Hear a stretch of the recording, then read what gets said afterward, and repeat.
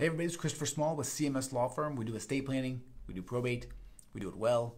Today, I want to talk to you about 3 ways that you can contest a will with an important story intertwined. All right.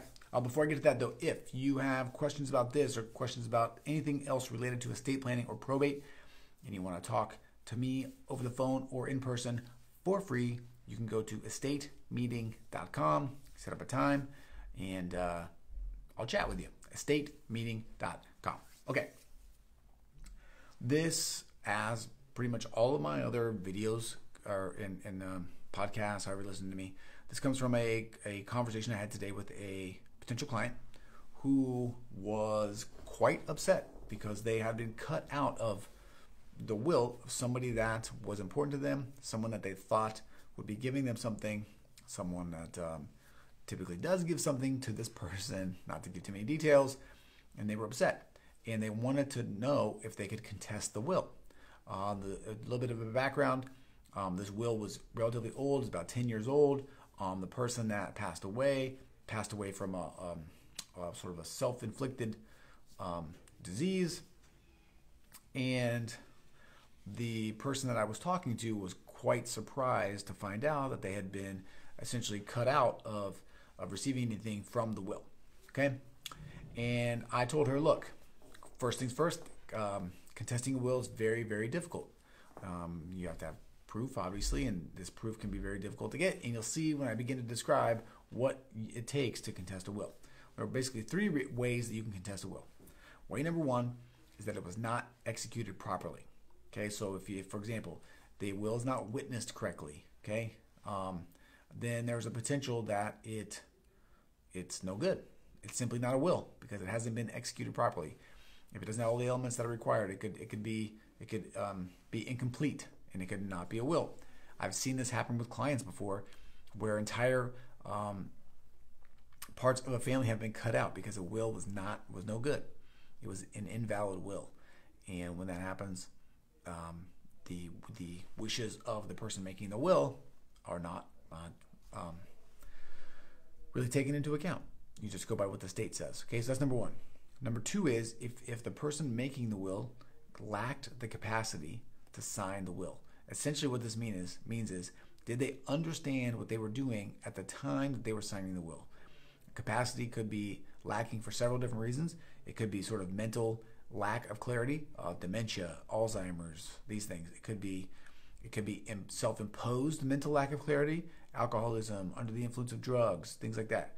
It could be a medical lack of clarity, right? It could be you're in a coma and somebody signs for you. That could happen, I guess.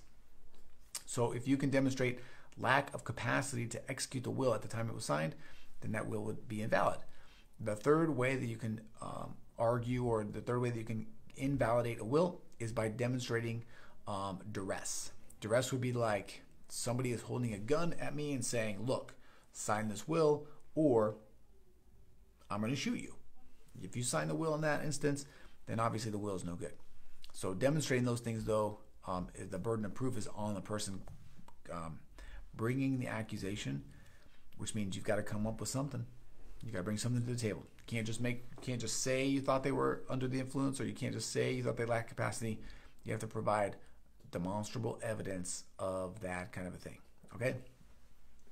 Those are the 3 ways you can contest a will. Now, let's talk about the underlying lesson that's intertwined in all of this. This will was from 2011, okay, that I was talking about, okay? To give you just actual details, I think I said it was 10 years old. 2011 is how old it was. That's a long period of time. You know, things change. Choices can change from what happens 10 years ago to what happens today. If you ever created a will and it's 10 years old, if it's 3 years old, 4 years old, please go look at your will. Go look at whatever else you've done. Look at your beneficiary designations. Those are also important and often overlooked. And make sure that they still align with your idea of how you want to distribute your assets when you're gone. If it's not, then don't wait to change it. Okay? We just don't know when something is going to happen to us. So don't sit on the sidelines thinking to yourself, oh, I should update my will. Oh, I should update my beneficiary designations. Go and do it.